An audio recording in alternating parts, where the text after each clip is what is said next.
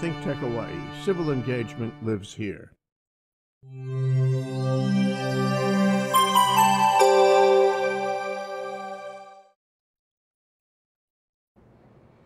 Aloha and welcome to Hawaii Food and Farmers Series. I'm your host today, Matthew Johnson, and we're here every other Thursday-ish. We get here as much as we can. This is where we're talking to Hawaii's farmers, foodies, restaurants, everyone who's helping to make Hawaii's local food industry stronger, better, and that much more tastier.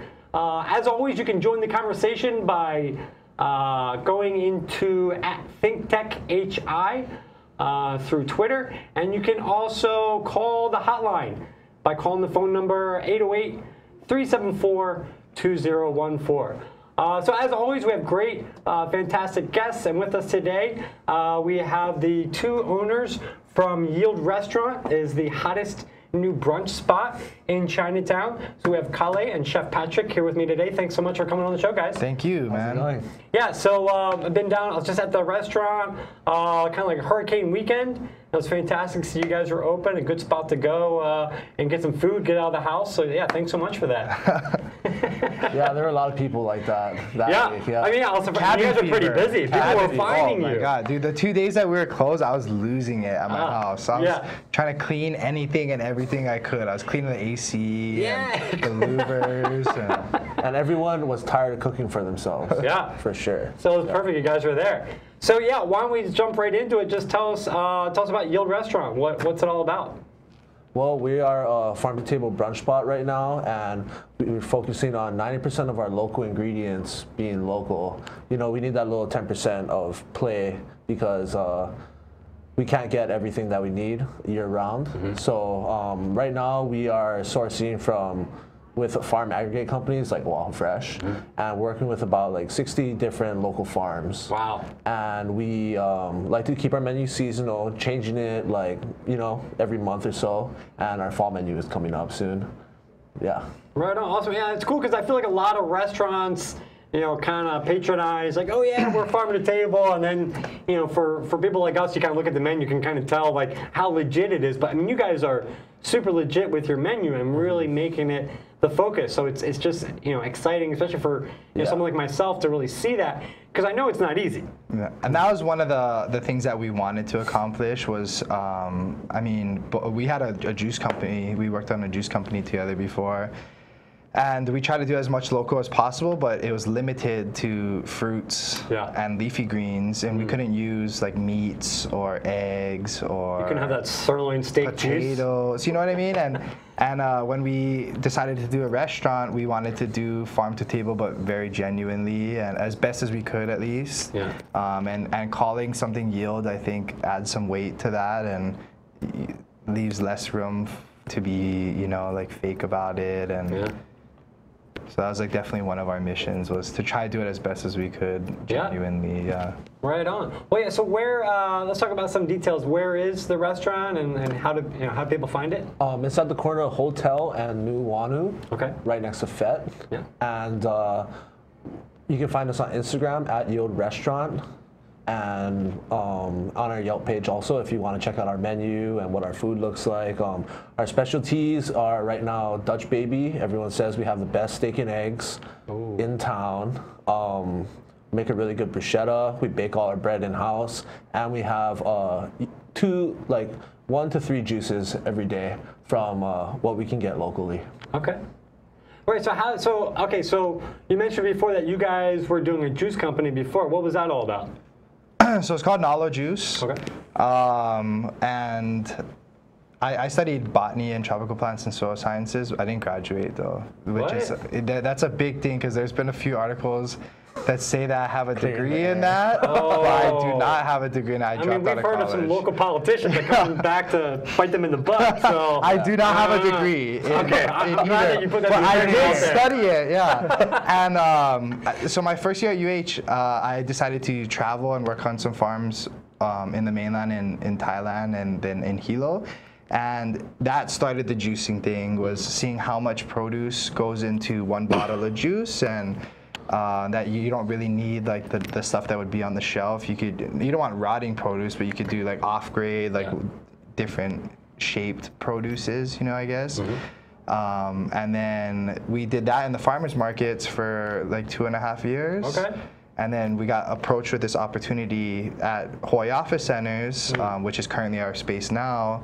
And it was a little too big to just do a juice bar. And we never wanted juice to limit like what we did. We wanted to be able to expand, and we other ideas. Yeah, I mean, we learned a lot from it. We've made a lot of relations. That's how I met you, I'm pretty sure, through Lauren and the farmers markets. And then it just kind of made sense. Like, hey, Patrick's chef career started really taking off, and like I said, the space was just too big to just do a juice bar, and we've wanted to expand their wings. And then it rolled into what's the juiciest time of the day is brunch, really. There was no brunch in Chinatown at the time after Scratch moved to Ward. So it kind of just all happened pretty organically, and now we're where we're at now. Yeah. Perfect. Yeah. So you guys are pretty much starting the restaurant off as a brunch spot. Yes. And then, and what's interesting too, so this is, the space is actually kind of just on the Malka side of Fett Restaurant, and it's part of the Hawaii Office Center. Hawaii Office Center. Yeah. So it's like a co-working space-ish type So place. upstairs is shared co-working offices, which is cool because downstairs, I mean, there's a lot of, like, not collaboration yet, but there's a lot of communication and people trying to help each other out with the restaurants, and it's just like all one thing from upstairs to downstairs. It's a cool little community, Yeah, that is a neat spot. It seems like you said, like a lot of good potential, especially kind of tapping in. I mean, it's great. You have Chuck and Robin right there with Fett, just kind of holding down the corner. Then Danny you have guys at Encore, and then you have Brickfire Tavern and Hachibe. Oh yeah. And everyone does their own thing. It's not like you're not really stepping on anybody's toes. Yeah. And it's cool too, because I mean, we were kind of joking earlier that to find you guys, you really kind of have to know where you're going, because it's not a big space. I think we even have a picture on the inside where it's about 500 square feet. The total restaurant. 400. Yeah. So it's 20 seats on the inside. Oh, there we go. There's a picture. And I love how you're wearing the same shirt, same hat. But that was kind of. It's manageable for us. This is our first restaurant. We can kind of run it lean with the staff until we figure out, till now that we've been open, but in the beginning it was kind of nervous, like taking on staff and being accountable for people, where we can pivot easier, it's more manageable, we can focus on the food, the sourcing, like what exactly we're trying to do, and a little bit more, instead of like having to staff something, like 50 employees right off the get-go. No, I think it's super smart, kind of control your costs and really, like you said, focus on the quality of the food, quality of the service. But I was thinking, because we were saying before, where you guys have it set up as brunch right now, just kind of get it up and going. That kind of gives you time where there's availability at nighttime for like private parties. Like I think we already have a ThinkTech party planned. We're going to bring all the ThinkTech crew over there for one night. And it's cool because you can do that because, how many total seats are in the space? Like 24. Okay. There, yeah. So it's easy to find 23 other friends and kind of bring and by. The brunching, it's for us. It's nice to get off of work by 4-ish. And so you're available to come on to shows like this. It's more sustainable in the beginning, rather than being down there till midnight or 2 a.m. and dealing with that whole crowd and. I think once we do, what we'd always talked about, once we do open up for dinner, we'll already have some sort of following, and that's where we can kind of do different stuff than what we're doing now, and it leaves us time basically to grow. I mean, it gives you a life outside of work, so that you can appreciate it and enjoy it versus. I'm sure some other restaurant operations, it's just like it's all 24/7. It's all you can really think about and do, and it just kind of drags you down. But it's nice because you guys also have kind of like that courtyard space that I think you guys are working on as kind of like a common area with some of the other restaurants that are there that you can take advantage of. Because you said you were like building out some tables. We just haven't moved out there yet. For one, it's been super hot. It's summer, so. And we're open in the middle of the day where it's cooking out there. So it is a priority for us. We just opened, so it's nice to have everyone in front of us. We just finished building our tables for the outside, so we're talking with the building of how the layout goes exactly. But it'll be about an extra 18 to 20 seats. Oh, wow. Out there. So it's about going to double the amount of space that you guys have. That's great. Yeah. It's nice being able to kind of have that when you're ready. Yeah. To really kind of double down on what you're doing. Yeah. So, I mean, we just have to make sure everyone gets their food that tastes good and, you know, comes out right. And we have to train kitchen staff and just to get everything going for sure. Yeah. Oh, fun. Stuff. I mean, it's stagger seating and ordering. We can't just sit. Like right now, we can sit the whole restaurant one time and we'll be getting pounded, but for the most part, it's manageable. But once we have that extra seating, then comes in like the fine tuning of that, like not taking on too much at one time. And now we're getting to a point where we need extra space, you know, to accommodate people. We've had to wait, and it doesn't feel good to like have to turn people away.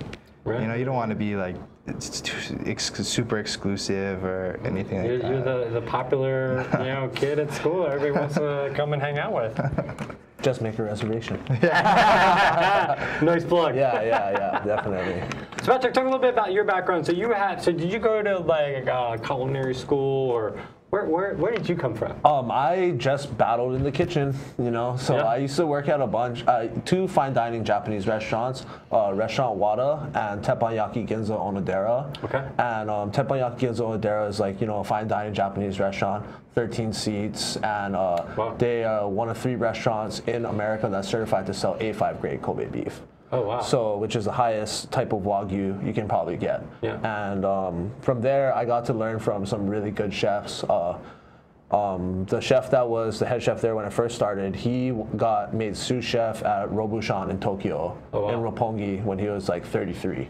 So that's pretty like badass for sure. Yeah. And then the other chef was the chef owner of Mimasia in the Raka Tower before, and then he was a really good Italian chef. So I got to learn from them. I got to learn from Takanori Wada-san, and then I just kind of got my chops from them, you know, like I had to teach myself Japanese, and I had to, you know, communicate with them in all Japanese, and then I kind of got to like learn like my aesthetic of cooking, and also like, you know, like if I cook something, how do people know it's my dish? Which is like, you know, like kind of what I got from all these different Japanese chefs, because when they cook something, even though it's the same recipe, the same ingredients, you can tell whose dish it is or who made it, basically. Yeah. Talk a little bit more about that. That's interesting. So just kind of like your own personal, you know, because now you've moved into your own space and you're kind of creating, you know, like how, like, explain more about that for people who aren't necessarily, you know, because like when I cook, I'm just kind of going off a recipe and I don't necessarily have like my form. Like, what does that mean? So like, I mean, basically when you're cooking at like a high level like that, you have to kind of like show like what your soul looks like on a plate. You know, if you like get really into it, you have to think about like okay, like something really fine and specific, like should I like fine grind the spices, should I make it coarse, and then that changes like the texture, everything about the dish. So you're basically like a artist / product designer, where you have to think about like how is the diner going to interact with the plate, which is like half of it. And then you also think about like, you know, like your style of cooking, you know. So like it's like how my grandma would make something and my dad would make something, and it's the same exact recipe, but of course my grandma's going to make it better because, you know, she adds her own aesthetic, she adds her own secrets that aren't on the recipe card, you know. So it's just all about experimentation and figuring out what works for you, basically. Yeah. Awesome, right on, guys. All right, well, we're going to take a quick 1-minute break, and we'll be right back to it. Cool. Okay. Cool. Aloha, I am Howard Wigg. I am the proud host of Code Green for ThinkTech Hawaii. I appear every other Monday at 3, and I have really, really exciting guests on the exciting topic of energy efficiency. Hope to see you there. I'm Jay Fidel, ThinkTech. ThinkTech loves energy. I'm the host of Mina, Marco, and Me, which is Mina Morita, former chair of the PUC, former legislator, and Energy Dynamics, a consulting organization in energy. Marco Mangelsdorf is the CEO of Provision Solar in Hilo. Every 2 weeks, we talk about energy, everything about energy. Come around and watch us. We're on at noon on Mondays, every 2 weeks on ThinkTech. Aloha.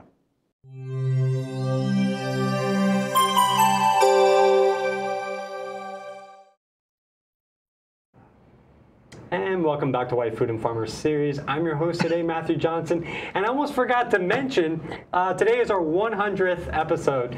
So congratulations to ThinkTech and all the great guests that we've had on the show, and all the other hosts as well, Stephanie Pomai and Justine. So we're very excited for this milestone. So thanks, guys, for joining us for number 100. Oh, that's amazing. So we have Chef Patrick and Kale with Yield Restaurant, just talking about the hottest new brunch spot in Chinatown. And we're just kind of talking to Chef Patrick here about just really what it means to kind of, because we all talk about, cooking at home, but then really, how do you create that experience and kind of taking your cooking and, being a true chef and how that works. And we were talking briefly during the break about, you guys are really focusing on, hence the name of the restaurant, Yield Restaurant. You're working with whatever the local farms are yielding and what's available. It's not an easy concept. Like I said at the beginning of the show, a lot of restaurants want to do that and talk about that and kind of patronize that, but you guys are doing it. So let's talk a little more about that. So you guys have been open for 2.5 months, and before that you guys were doing a local juice company. So you're very familiar with, local farms and the products that are available. What's been working really well, and also what's been, I guess, challenging for, sourcing for these dishes that you're trying to do? Well, I mean, if something's not available, we have to change it up, So, yeah. I mean, it's just that flexibility with our concept and, the talents of our kitchen.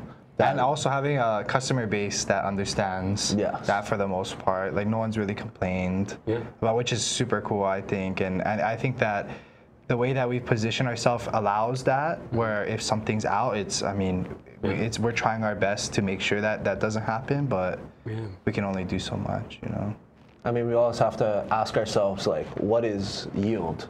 Is this yield or yieldy, We have to think about, okay, this dish sounds good, but how can we make it local? How can we make it our own? How can, we show who we are as a restaurant and how we want to help our local agricultural community, which is really important to us, because when we were in high school, maybe 95% of our food was imported, and now we're at 85% 10 years later. So hopefully we can keep bumping that number down. Yeah.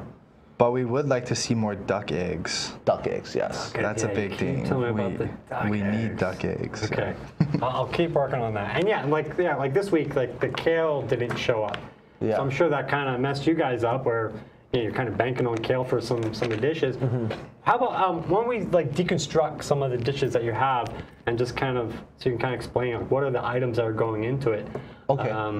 Like the bruschetta. I mean, obviously the grains itself for the bruschetta probably isn't local. But why don't you talk about that dish? So we make an in-house sourdough that has a starter that's about 30 years old, been passed on from baker to baker, and then we proof that for about 3 days. And then sometimes we put naked dairy buttermilk whey inside. So we make cheese from the naked dairy buttermilk, and then we put the whey inside just to boost the sourness. And then after that, we get whole farm tomatoes, some sweet Eva onions, and then caramelized onions, garlic, olive oil, and then put a little bit of white wine, flambe it a little bit, then add the whole farms tomato medley, and then we finish that with balsamic vinegar, reduce it, caramelize it, put it on some Parmesan cheese and some cilantro. Wow. Yeah, so I mean, as far as what we can get locally, we're really stoked on having a local dairy.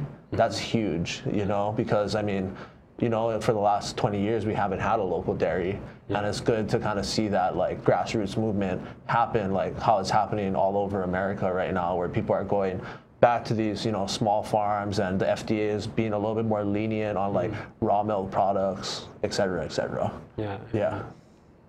So why don't you talk a little more about what kind of products, so you mentioned duck eggs, as item that you hope to see. What are some other items that you're just really like, you want to get your hands on? Finger limes. Finger limes. Okay. Finger limes. Yeah. You know, like really cool exotic. That okra foods. medley was pretty cool. The okra medley we seen from, I think it was V Farms, was pretty cool. There's like purple okra, red okra, all different sizes. And we just asked like if there's anything that they would like farmers would want to grow. Like I mean, if we can help in any way by testing it or like I don't know what different kinds of produce are out there that they like, you know, like this farmer might have something that has been special to him that he wants to grow that he hasn't been able to grow, and just pushing that limit to be comfortable with doing stuff like that, I think is the message, you know. And also finding like farmers who have surplus and excess and, you know, like they're gonna throw it away. And then part of the yield concept, which is part of the knowledge juice concept, is that we're going to take what you got and at least give you some money for it rather than it all going to waste. Yeah. You know, and then that helps the farmers, you know, like at least make their waste into a little bit of cash, and then, you know, from there we can all like support, build on each other. Yeah, I think there's been a lot of talks around like ugly produce. Like it's definitely kind of like almost like a hot topic within like, you know, local ag, and but what I've seen is just like the realities of making it happen can be challenging, and it's great that you guys are kind of putting yourselves out there as like, hey, yeah, we're flexible, we're open. And I think you have to like kind of create that dialogue, get that dialogue started, and just saying, hey, if you have this available, we can take it. Yeah, I think, and to build on that is like to see how much produce actually gets wasted that a farm produces. You know, I worked on this tomato farm, and maybe out of the 100% of tomatoes that this plant grew, maybe 50% was actually harvested, either got attacked by bugs or fell on the ground. Yeah. And out of that 50% harvested, maybe 50% went to market, you know? So you're talking about like 25% of the tomatoes that this plant grew actually got to the market, and then who knows how much waste is there. But we would get dump trucks filled with tomatoes that you couldn't use, you know? Like that's crazy. Like then what was happening with the tomatoes that you couldn't use? I think they're just being dumped or composted. Yeah, but I mean that's crazy to see that much. I mean, and there's this guy Joel Salatin, who's like a really famous cattle rancher and stuff. Out of Virginia, right? Yeah, and he talks about how we don't have a food hunger or a world hunger issue, we have a world waste issue. So it's like trying to build on that as much as we can from our small little neighborhood restaurant. But I mean, that's like the ideas that we think about every day. Yeah, I've had some conversations and spoken to different groups that are trying to focus on the food waste part of it, and it is really challenging. Like, and there's not a lot of benefits for the farmer too. I mean, like the more that he sells his waste, it devalues his good tomatoes that are on the shelf. You know, like. Like if someone's gonna wait 4 days to get a cheaper product, they will do that. You know what I mean? So you're like devaluing your premium. I don't know what the solution is, but that was like a huge eye-opening thing for me. Yeah. I think even the challenge too is like the county doesn't even have an actual like composting system, so there isn't like a county-wide program for it, and even to. And I'm not sure what you guys are doing with any food waste that you have, but I think it's like technically illegal just to give it to a farm. It's got to be like a certified process on how that food is being properly handled. There's a lot of bacteria and stuff involved. Yeah, because I mean, you're still dealing with rotting food that is going back into the food system, so it could still get people sick. Yeah. This one lady that does Fet's compost said it has to be all pre-prep, no meats, no dairy, just all vegetables pre-prep. So it's just all your cores and all that kind of skins and all that kind of stuff. Yeah. Cool. Well, hey, let's kind of talk about like your guys. I know you guys are super young guys, super ambitious, and you have lots of ideas. So what usually what we like to do with the guests that we bring on, it's kind of like talking about like the future, the things that you want to do, but also just kind of like overall, like here we were talking about a better composting system for Hawaii. What are some of like I guess, the bigger concepts of what you guys want to see for your Hawaii, your local ag, local restaurant scene? I mean, we would like to see definitely more farms on board with slaughterhouse or a butcher or yeah. What were we talking about? FDA certified slaughterhouse. So like right now, if people are, you know, growing any type of like meat, producing any type of meat, they have to go to FDA slaughterhouse. And so we send a lot of our cattle to the mainland.